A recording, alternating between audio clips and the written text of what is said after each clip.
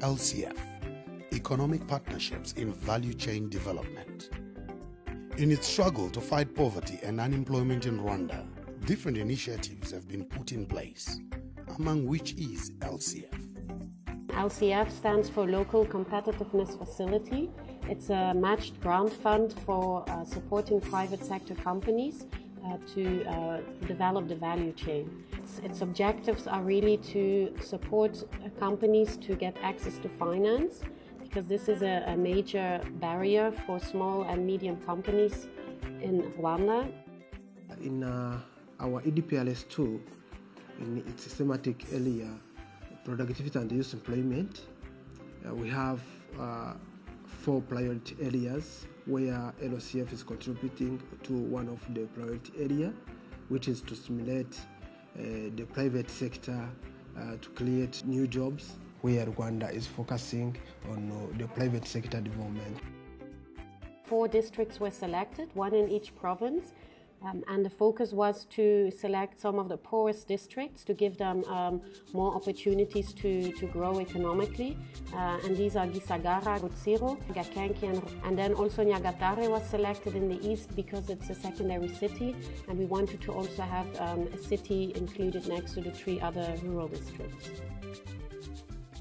In total, 36 different projects are supported through LCF, consisting of 99 different companies or cooperatives partnering up with each other. These companies currently provide jobs for over 1,800 people, a number that is expected to rise with another 450, thanks to LCF funding.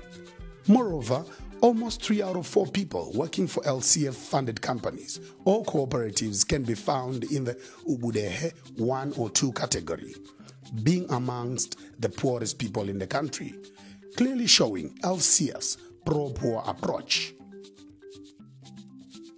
What do the beneficiaries have to say about the project? Iyo nkunga yaje ikenewe rwose. Ubu ngubu aho tumariye kuyibona, ubu rwose turi gukora byihuse.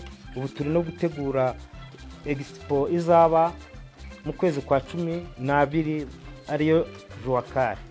Inkunga twahawe na LCF idufasha mu kongera ibikoresho twakoreshaga mu ruganda, bikanadufasha no kongera ubumenyi n'ubushobozi, kongera n'abakozi dukoresha.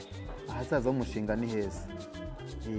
Ni heza kuko ari ibikorwa bigomba kwiyongera, isoko rikaguka, abaturage bakabona imirimo, abaguraga ibintu babikuye hanze.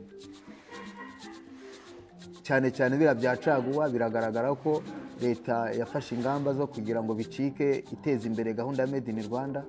Ahazaza umushinga wacu ni heza. Yewe nk'umunyamuryango wa koperative Kuaba, icyo yangejejeho yanteje imbere cyane, yampaye inka, impa n'intama, impa kwitangira mituwere, impa no kugura imyenda y'ishuri y'abanyeshuri n'ibikoresho.